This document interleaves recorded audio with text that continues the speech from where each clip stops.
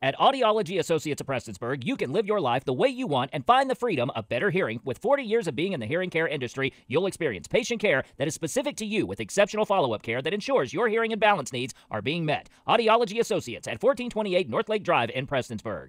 The Prestonsburg City Police will be hosting their first annual Cops and Bobbers fishing tournament Saturday, June 10th to raise money for Shop with a Cop. The tournament will be held at Dewey Lake from 7 a.m. to 3 p.m. This is a fundraiser where we hope we get a lot of participants to give kids a Christmas that they may not get.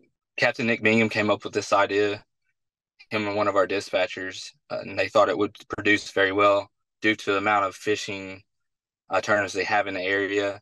And fishing tournaments here in this area seem to do really well. Typically, we do a golf scramble to raise money, but this year the golf course is undergoing new management and they're doing some repairs to it, so we just wasn't able to do it this year.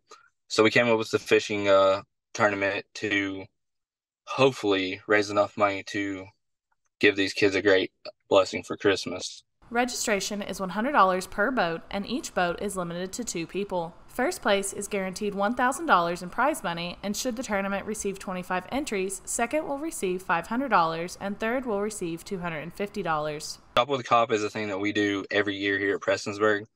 We have our Captain Nick Bingham is over to Shop with a Cop. He goes and gets in contact with all the schools within Floyd County, so we don't just do Prestonsburg.